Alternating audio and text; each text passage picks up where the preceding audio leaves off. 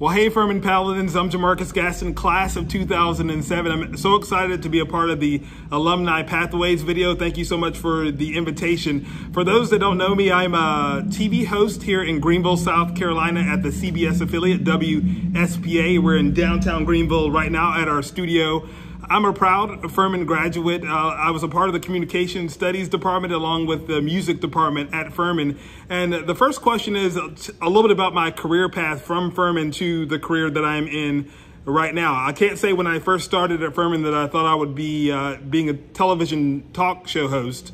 But I was involved with the Paladin. I wrote for the paper. I was a part of the TV station on campus, and I had a lot of fun doing that. It was really, I got an internship at WSPA, the current station that I work at, my junior year of college, the summer of my junior year. I went into that really open to a career in broadcasting, but not necessarily dedicated or determined to have that type of career. I graduated, finished my senior year, and I left such an impression during my internship.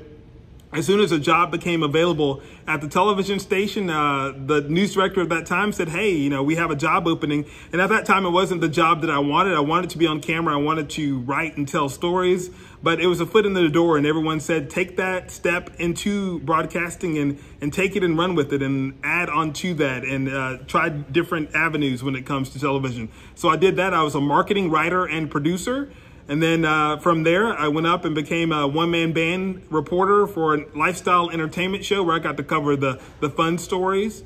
I then was promoted to host my own daily talk show that I also produced. I've done a couple other lifestyle shows since then, and now I'm a talk show host on Your Carolina with Jack and Megan, which airs at 9 o'clock in the morning on CBS here, where we do infotainment that has a sales element along with a community outreach element as well. My background at Furman was instrumental in my success of being a television host. Dr. Armstrong was my mentor at Furman as well as my advisor at Furman, and his background in broadcast journalism really was an asset to that experience. He told me how invaluable it was to be able to be researched, to be well-written, well-spoken, well-dressed, but more importantly, to be curious and to be well-rounded in the things that you're interested in.